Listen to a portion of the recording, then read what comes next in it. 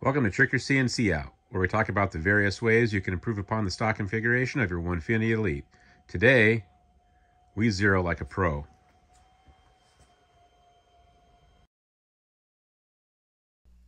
Here you can see my 3D probe loaded into my chuck. It is in place of a tool that I would zero against the XYZ touch block. It's just going to touch the tip against the surfaces of the part.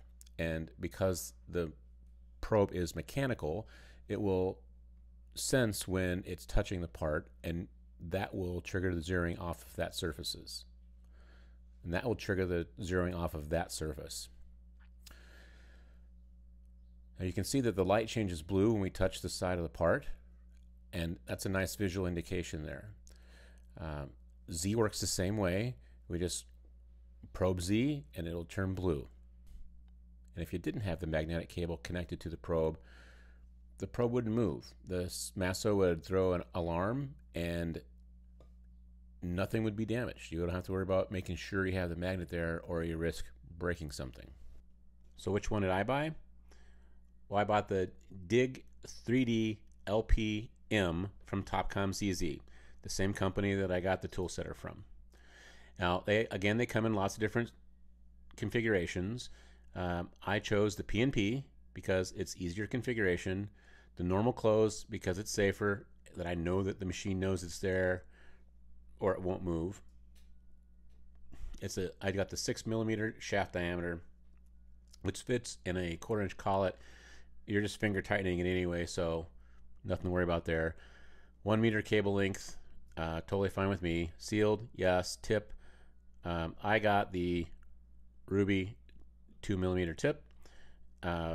Maybe that's unnecessary. That's just what I did. And that is the unit that I got. Now let's look at the setup. Before wiring this unit, you want to make sure the system's turned off. And you're going to have 3 pins to wire to. The brown goes to power, can be any old power. And you might notice here I have 2 wires going to power. That's because in the same ferrule, I crimped both the tool setter and the probe because they're both very low current draw and I'm running short on terminals, so I needed to save some somehow. But the brown goes to power, the blue goes to ground, and again I doubled up, and the black goes to the input, and here I'm going to use input 17. Now we have it wired up, and I can see here on my input 17 it's blank, and my normal input 12 is still set to probe.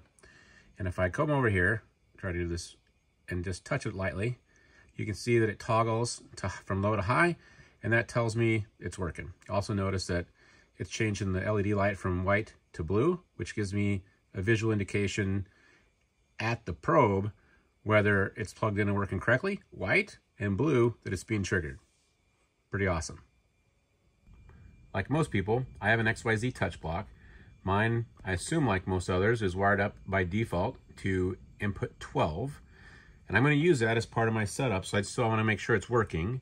So I'm going to touch the magnet to the aluminum block just to see that it's working correctly. And as I see that high-low, it's working correctly. And if you didn't know, when you do that on other screens, that probe turns to green. Now that's reasonably easy to see here, but with my eyes in my shop, from a distance, I can't freaking tell if that's green or not. So I often have to go here to see if that's working or not. And that's another reason why it's nice to have a 3D probe, because I don't have to do that. I can see that it's working without having to look at anywhere on the Masso.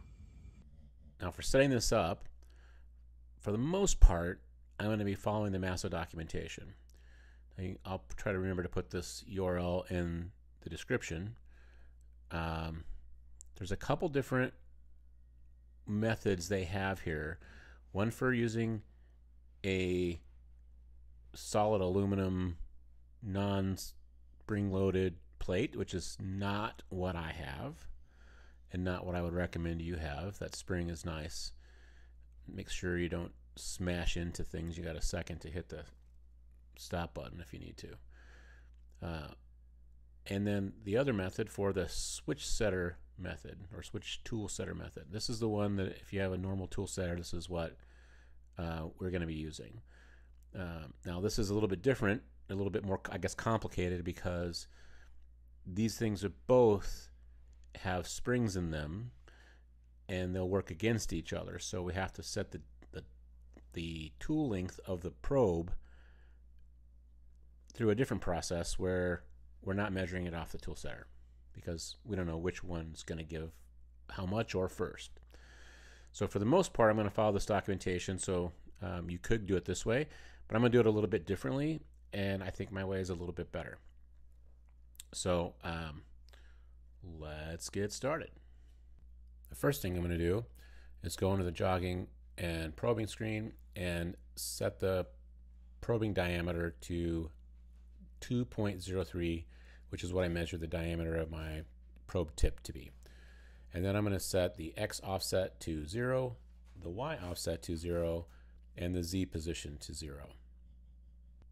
And I'm doing that because we're not going to be using the touch block when we have the probe set up. So there's nothing between the probe and the work surface that we're zeroing off of, so that's 0. Once we have that, click Save and exit probing. Then we go into the MDI screen and we're going to change to a tool. I'm going to use T5 or tool 5, so that's T5 M6. And the spindle moves into the tool change location. And I'm going to grab the wrenches and put tool 5 in the collet.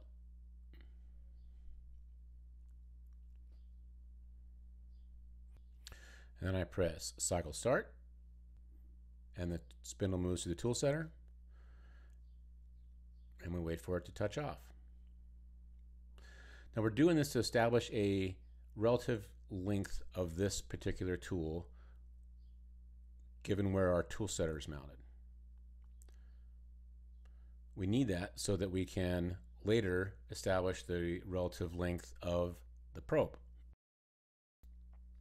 So this is where we're going to use the XYZ touch block to measure the tool and to set the DRO for us.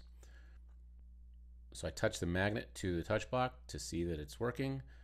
Put the magnet on the collet just like normal and position the spindle over the touch block. And then jog down to where I'm pretty close. I don't have to probe very far. Once we're pretty close, we go hit the button and zero this tool. Okay, now we are done using the touch block, so we're going to add the tool number for the probe. I use 1, click Save, and then I'm going to select Not Use on input 12 where my touch block was, and put Probe on input 17. Then we go back to the MDI screen and we're going to change to the probe. I used again tool 1, so that's T1 M6. Click Run.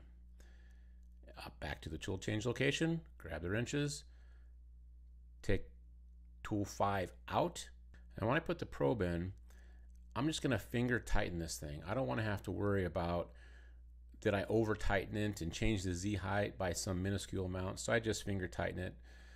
Really nice thing about this magnetic cable, it holds the probe in place. I don't have to actually hold it up into position. The magnets do that for me, so I know it's exactly in the same position every time.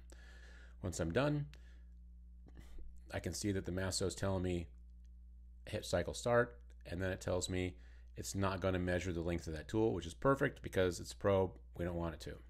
Then it's back to setup, to the auto tool 0, and to disable auto tool 0.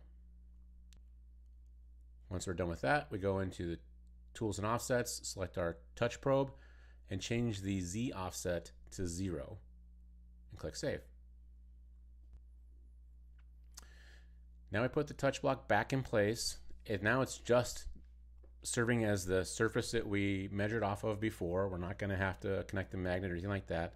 The probe is now the probe, and it's going to know when it touches that surface. So I'm going to jog down to where I'm pretty darn close, you know, within 5-10 millimeters. And then I'm going to go down a click at a time until the probe turns blue. And I'm doing this on 10 times on the pendant, and I stop and I'll go another click after it turns blue. And then I look at the machine Z coordinate and it's negative 107.4. So I'm going to back the probe up a little bit. Now I'm going to go in and run a manual probing cycle with a G38.2 command. So I did enter in the MDI screen G38.2 and Z, and then I'm going to use a value slightly lower than that value that I saw in my machine coordinates. That I saw negative 107.4, so I'm going to use negative 107.5, and then I'm going to specify F100 for speed and click run. At that point, the spindle is going to probe until it turns blue and stop. This is going to be the location that is exactly where the probe is touching the touch block. So I look at my DRO Z value, and that's negative 124.025. So I go to my tools and offsets and enter that value in my Z offset.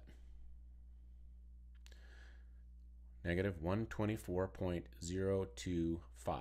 Take a moment here. The Maslow documentation says enter the negative value of what was in your DRO Z offset. For me, the negative value is the value that I saw. I'm not sure if that's what they meant, or if they meant to multiply that times negative 1, end up with a 124.025 positive. If I did that, it wouldn't work properly. Don't worry, we're going to test to make sure it's right before we do anything that can harm anything. And click save. So now I'm going to back the probe back up again, just a little bit, and I'm going to run that same probing cycle that I ran before. So back to the MDI screen, and just select the same value I entered once before, and click run. And the machine's going to probe down, stop where it hits blue, and I'll go back to the Maslow and look at my DRO and see that the Z is 0. That tells me that it's working like it should, and I have it set up properly. If you don't see 0 there, maybe you have the sign inverted, or you've measured something incorrectly. Stop now, go back and fix that problem before you move forward. Once we're done, we go back to the setup screen, to Auto Tool 0, and re-enable Auto Tool 0. Now we're done.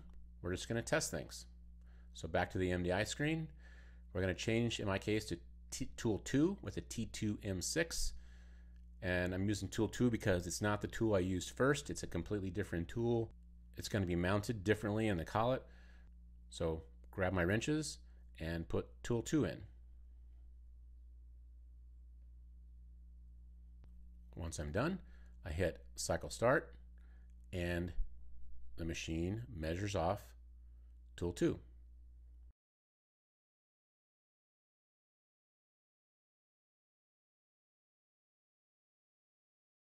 And once it turns blue, it's back to the original location we started with. And I can jog down to where I'm just over, barely over the touch block, which is that surface we were trying to zero to. And my intent here is to try to get real close so that when I look at my DRO position, I can see that it's very, very close to 0. And this point, I absolutely believe that I'm 0.175 millimeters above the touch block, and that means I have completed the installation successfully.